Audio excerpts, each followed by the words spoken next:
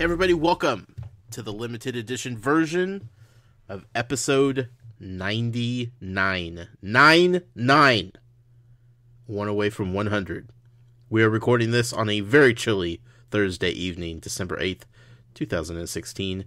I am one of your hosts, Josh Brown. I am joined by the man who is still grumpy about not getting his holiday pies from McDonald's earlier today, Jason Gray. Yes.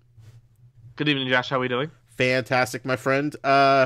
McDonald's denied you of your Christmas joy, did they? I'm very upset about it, actually.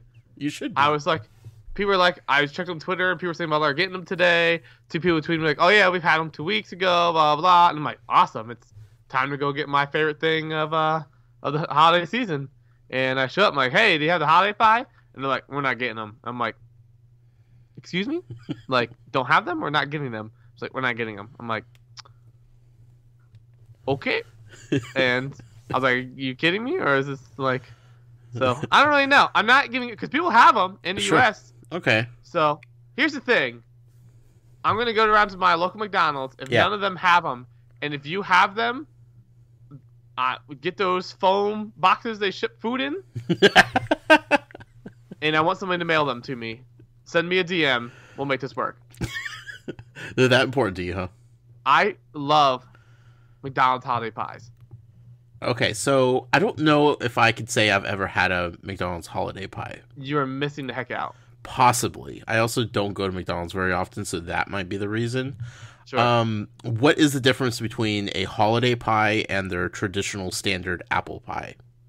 So a McDonald's holiday pie is a creamy smooth vanilla custard nestled in a flaky buttery crust glazed with sugar and topped with rainbow sprinkles.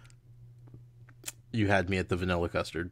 That's so freaking good. Wow. You have to, have you even seen, do you know what they look like? Look like? No. Yeah, I don't think so. you have to Google them sometime. I mean, I have an idea of what they might look like. They look like they look like the apple pie, except Sure. for have yellow inside and have sprinkles all over them. They look like happiness. They look like deliciousness. But not for this guy. Yeah, you know, I feel for you, man. I really do. Wow, those look interesting.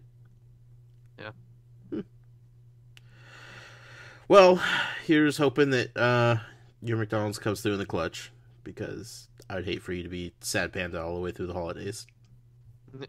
Yeah. So we'll see. Someone better make my Christmas, or Sure. not gonna be good.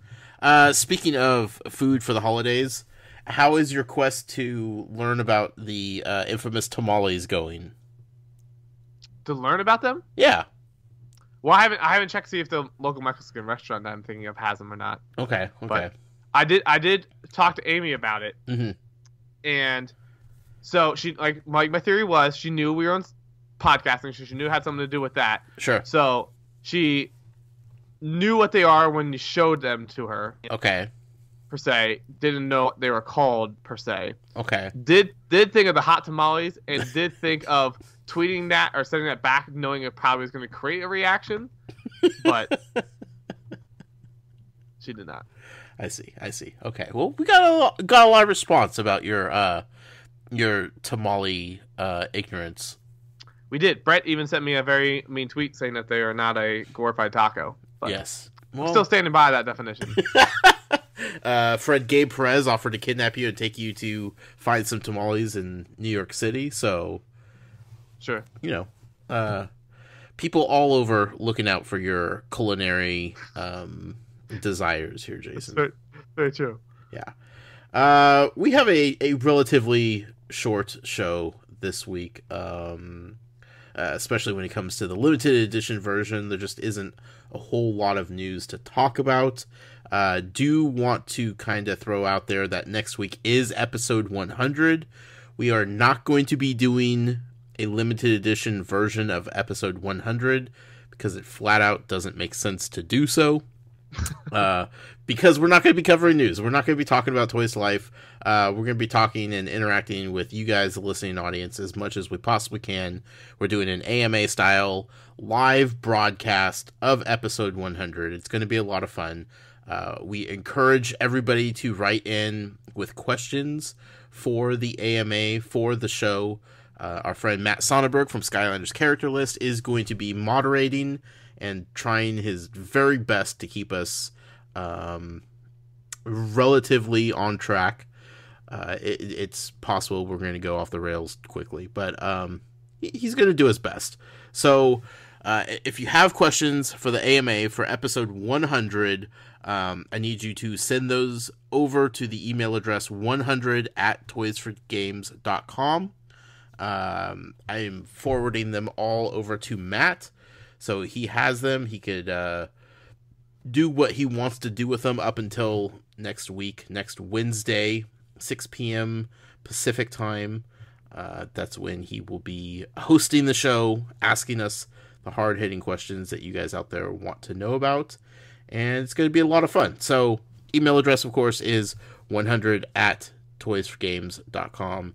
I have a write-up over on the website as well that kind of explains in more detail what we're looking for as far as questions is concerned, and any other information you may need regarding it. So that's next week.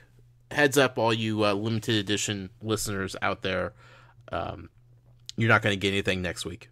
So just stick around for the full show. It'll be worth it. It'll be worth it. I promise you that. With that being said, let's get into the limited edition version of this week's episode 99.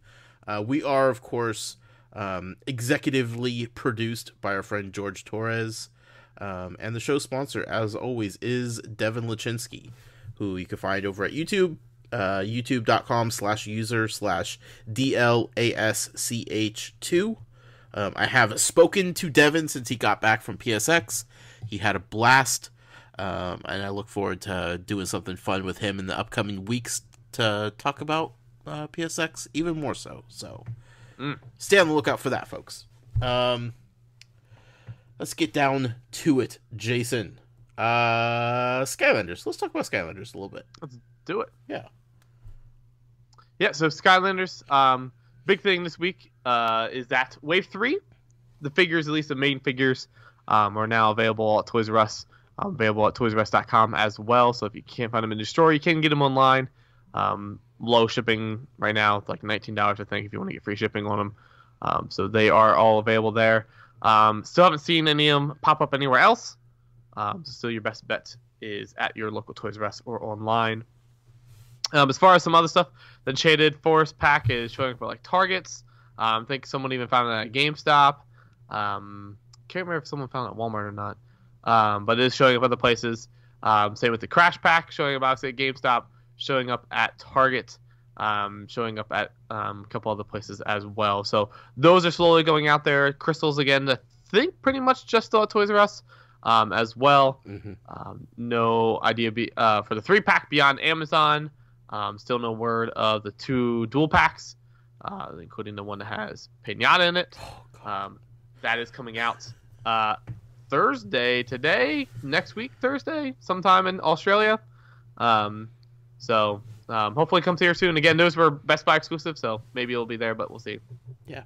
And Holiday Chompy Mage, I know at Toys R Us, but elsewhere also? It should be. I think it's just been that place in GameStop.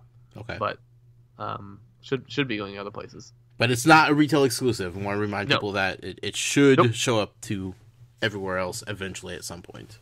Yep. You think? Yes. We'll see. Lego Dimensions. What's going on with Lego Dimensions? Yeah, so we'll dive into a little bit more. We didn't really talk about it much on the shows before. But Marceline seems to be fixed. She is available back again on Toys R Us' website. It looked like it might have honestly been a patch issue in the game versus an actual toy tag issue with some of them. So we'll see. But anyway, it seems to be working some. Some people who were not working before are now working. So, but anyway, should be available to purchase again at Toys R Us. I haven't seen it back on the shelves yet. I have. Okay. Yeah, I haven't seen it mine, but it seems to be going good. Yeah, my Toys R Us had roughly 8 pegs filled with Marceline's. So sure. It's like they gathered all the boxes they threw them into and just threw them up all back together out at once. Yep. So yeah, awesome. I think the big news of the week belongs to amiibo. Yeah. Because amiibo do sneaky things. Sneaky. Yeah, so one, obviously, reminder, Zelda amiibo are out. The 4 total in the 3 different packages, available everywhere at your local retailers. So be sure to check those out if you'd like to get your hands on those. Speaking of those, we did get some confirmation on some new Breath of the Wild amiibo functionality as far as those go. The 8-bit link will reward you with a random number of barrels. You might find rupees inside as well. The Ocarina of Time link will reward you with a random amount of meat. The Toon link will reward you with a random amount of fish.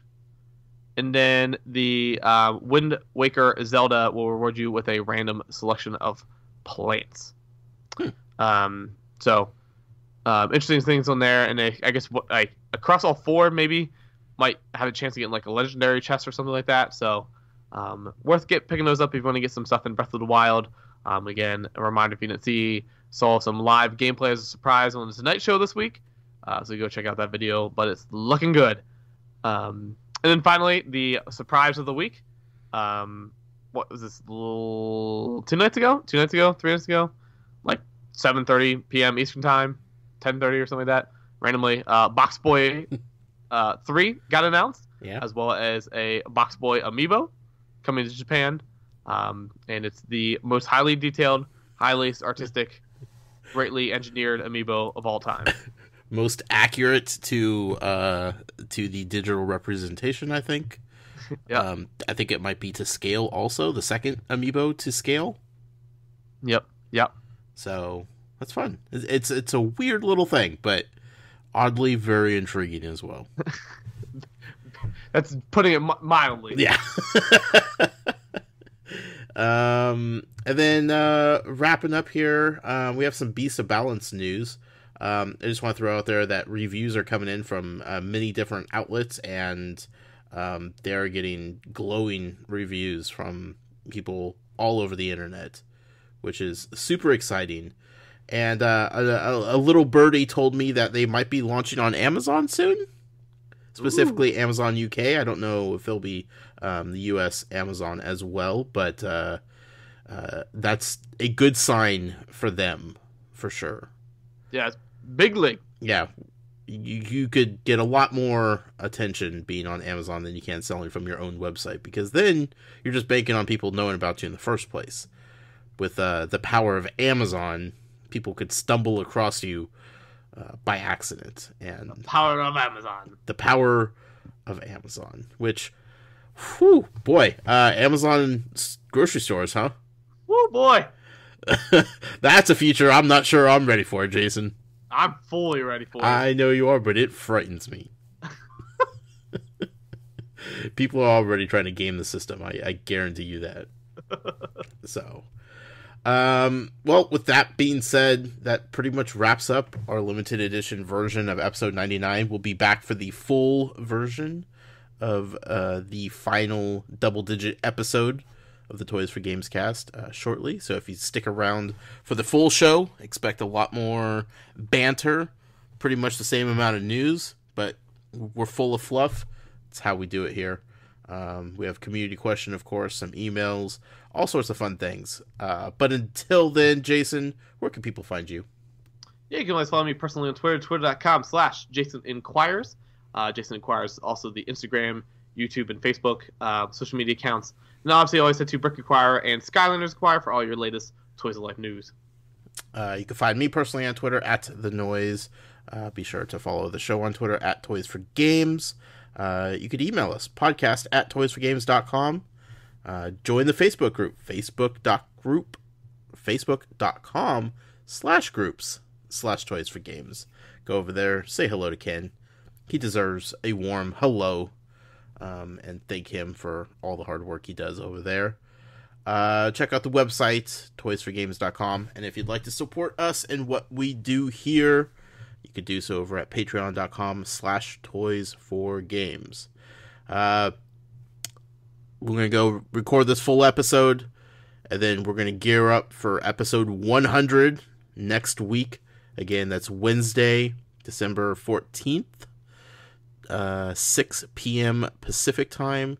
Links will go out when the show goes live, so be on the lookout for that. And if you have emails for the AMA for episode 100, questions, you could email 100@toysforgames.com. And we look forward to it. It's going to be a lot of fun. But until then, happy hunting, collectors.